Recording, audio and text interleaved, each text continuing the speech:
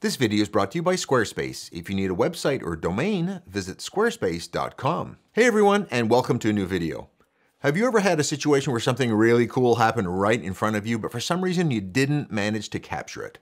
The one that got away? In this video, I'll teach you my 5 top tricks to improve the odds that you don't miss the next golden photographic opportunity that happens unexpectedly right in front of you. If you stay for my bonus tip, I'll share the tip that allowed me to capture these shots. My name is Simon D'Entremont, and I make weekly videos giving you photo tips or taking you behind the scenes for nature photography. Subscribe if you want to see more.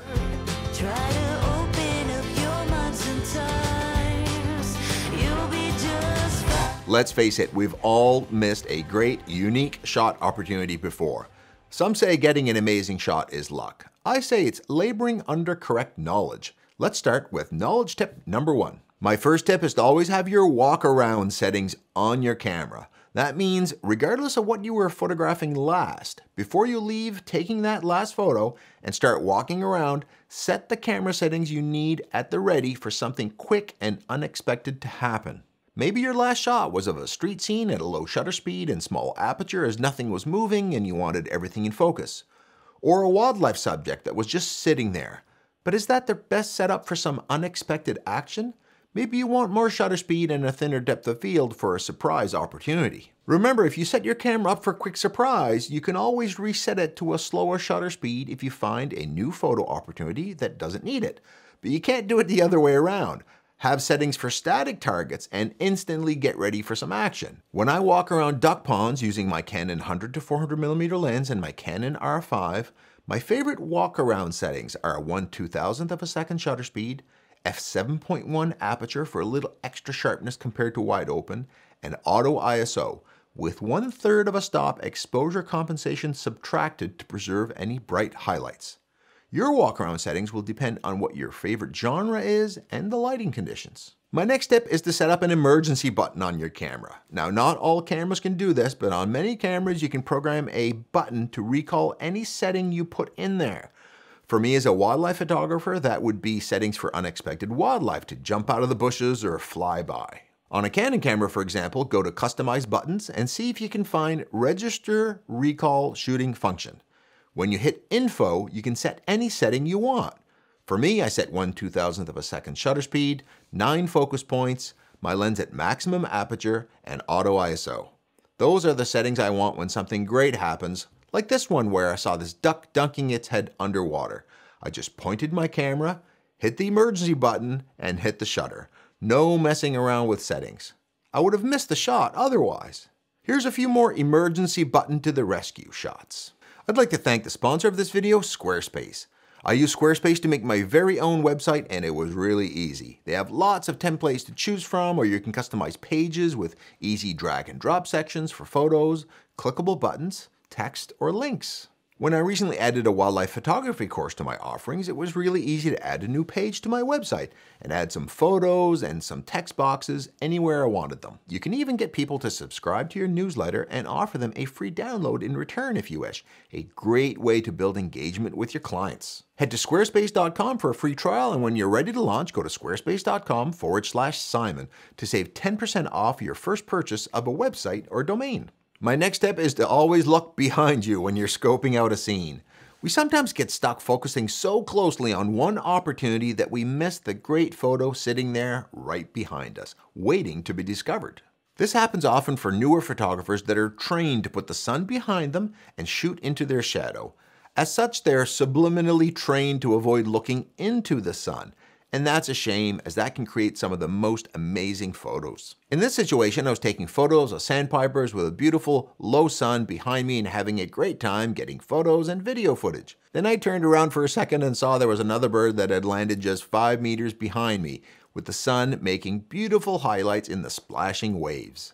So I spun around and took this shot. The best photo was behind me. Or this shot where I was so focused on this fox in the shade that I failed to notice these fox skits behind me playing around in the beautiful backlight. By the way, if you sign up for my email list, I'll send you a free guide on shooting in backlit situations. Link in the comments below. My next tip sounds so no-brainer, but we've all done this, each and every one of us. Full memory cards and empty batteries.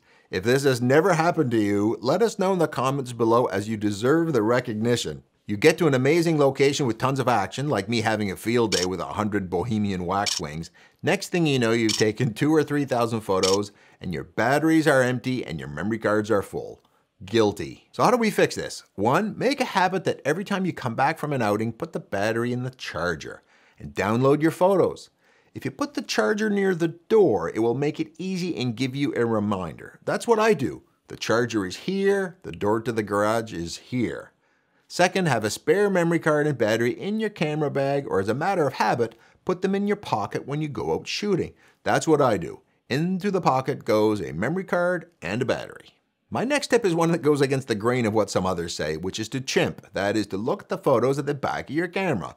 I've heard people say, real photographers don't chimp. What a bunch of bull. If you've climbed up a mountain to take a 21-shot stitched panorama of the view, you'd better double check that they're in focus and well aligned before you start your trek back down the mountain. I learned that lesson shooting a big panorama of the Milky Way over a tree.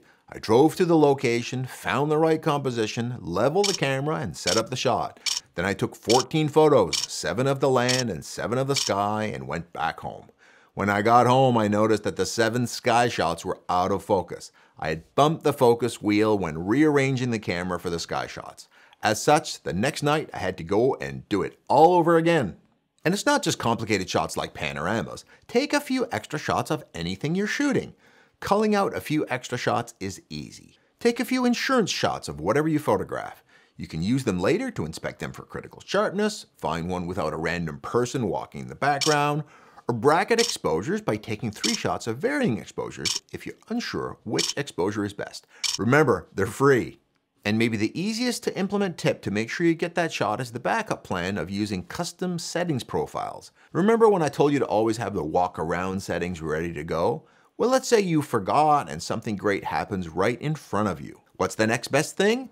To have your emergency settings set up as a saved custom button. Many cameras these days allow you to save a setting profile on an easy to access button like the C1, C2, and C3 settings on my Canon camera.